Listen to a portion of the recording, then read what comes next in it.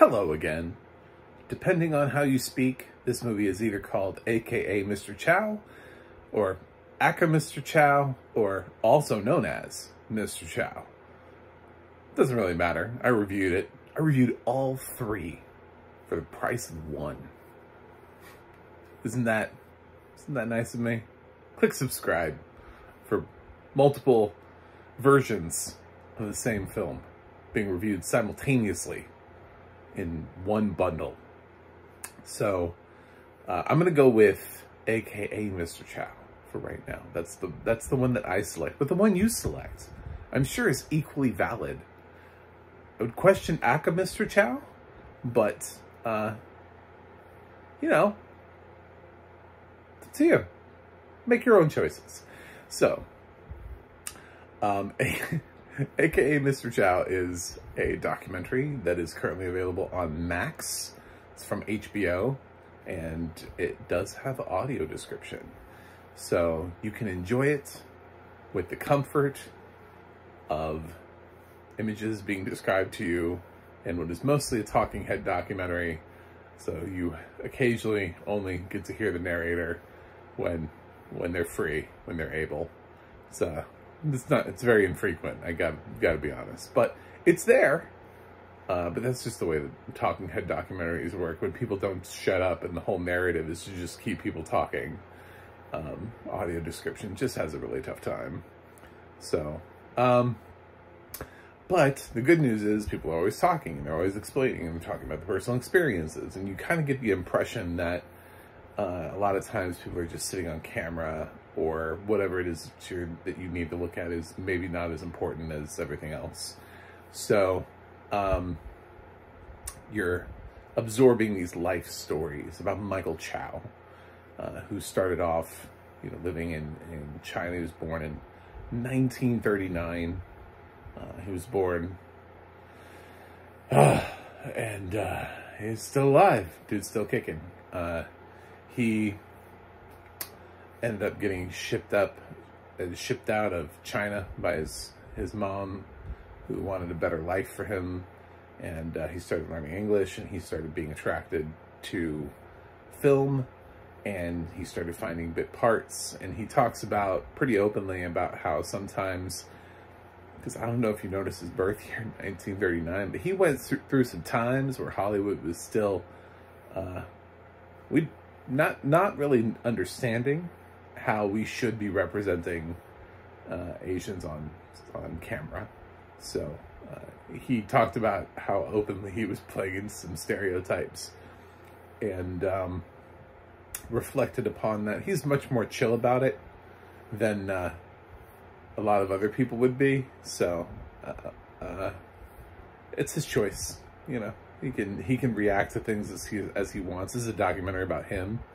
If he wanted to set the world on fire for how he was asked to portray certain characters, go for it, dude. It's your documentary. But if you want to just kind of be like, it was whatever it was, and I just wanted to make a movie, okay, well, and that's your choice too. It's your documentary, and just letting you tell me your story.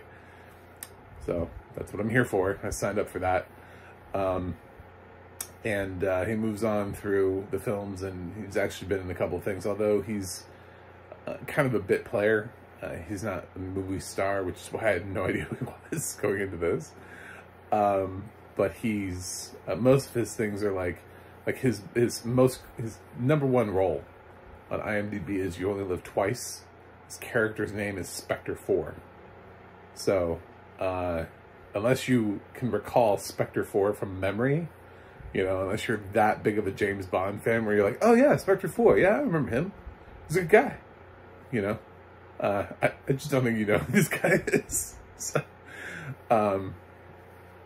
but possibly, if you're a New Yorker and you had an opportunity to visit his restaurant, because plot twist, he also has a restaurant.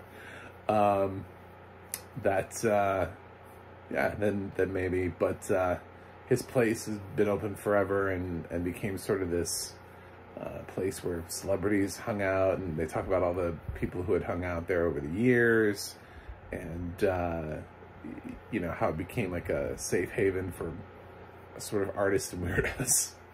And Jean-Michel Basquiat felt very at home there. A lot of, you know, there were parts where people just looked at him as a black dude with dreads, and then other people who knew who he was loved and appreciated him, and he felt very appreciated at Mr. Chow's. I did notice, very interestingly, in Michael Chow's filmography, that he was in Basquiat, the film starring Jeffrey Wright from the mid-90s, and he played himself. So he played himself in Basquiat's own biopic, which he was a friend of Basquiat. Just knowing all these people and sort of being friends with them and getting to weave, he's just sort of like one of those people who lived a really interesting life. That's sort of what makes this film interesting, is that he's somebody who had sort of an interesting life and got to see and do all of these things without ever really becoming a household name on their own. He talks about the kinds of things that happened to his family, lots of tragic things within his family. He's not on his first wife, and you'll hear why. I definitely caught a point where he was talking about being a father to a 2-year-old, and I was like, are you a father to a 2-year-old? You're 84. What are we doing here? So I did pass a little bit of judgment. I was like, come on, bro. Like, that kid is not gonna have his dad at his high school graduation. At some point, we have to be responsible. Like, yeah, make better choices. But that's like the one time where I was like, bro, I get it. You've lived a very interesting life, but that poor kid, you know, he's 2. You're 84. I don't know what you expect from this. But that kid is going to lose his father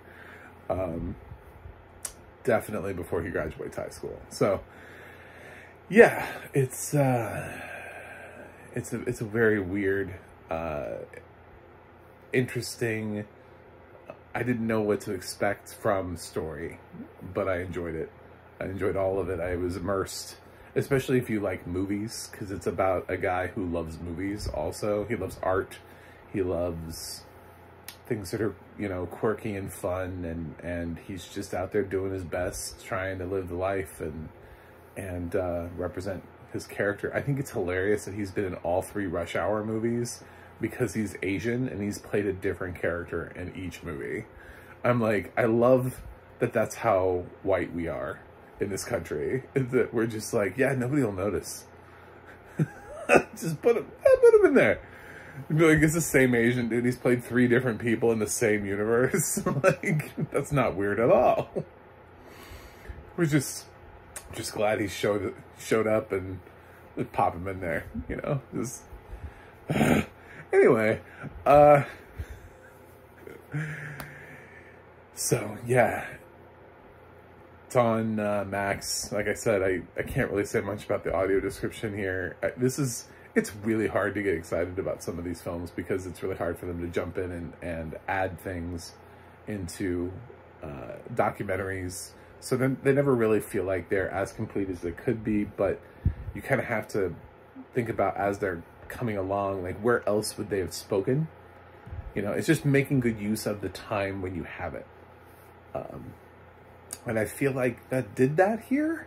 It's really hard to gauge sometimes, because, man, they're just, you don't know what you're missing. That's part of the problem, is I don't know what I missed, and I don't know what they didn't describe to me. But so much of this is just told from Michael's perspective. He has his kid Maximilian is in this. Maximilian Chow. It's a great name, by the way. Definitely feels like somebody who spent some time in the James Bond universe and was like, where'd you get this name? I was in You Only Live Twice.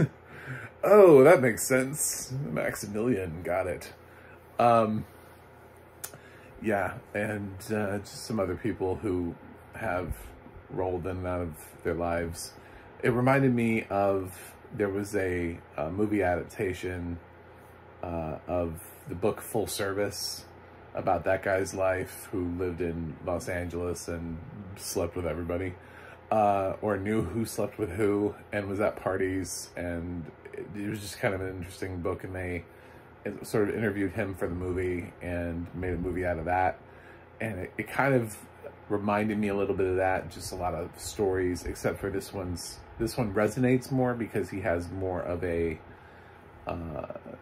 very interesting cultural experience type, from starting in China and then being sent to London and just sort of globe-trotting before he ever gets anywhere. And then you still keep up with like what happened to his parents, you know, like what ended up happening to them, what happened to the rest of his family.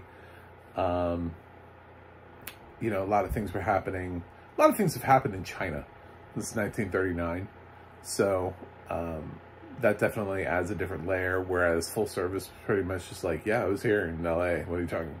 I mean, after I got out of the war, I just was in LA with actors and movies. So it's kind of what that is. So this is a little bit of a different flavor because of how he bounces around, and also he ends up a restaurateur, and so it's an interesting film. I was interested in it. I don't know if it's my favorite documentary of the year, but it certainly it was something. I'm glad I watched it. I always like to sort of get new perspectives out of documentaries, and this one I think does a really good job of keeping sort of a central idea and pushing that idea forward through the film, so it doesn't feel like it's getting messy. It doesn't feel like it's losing. You don't see like a more interesting idea and then you're like, why are we not talking about that more?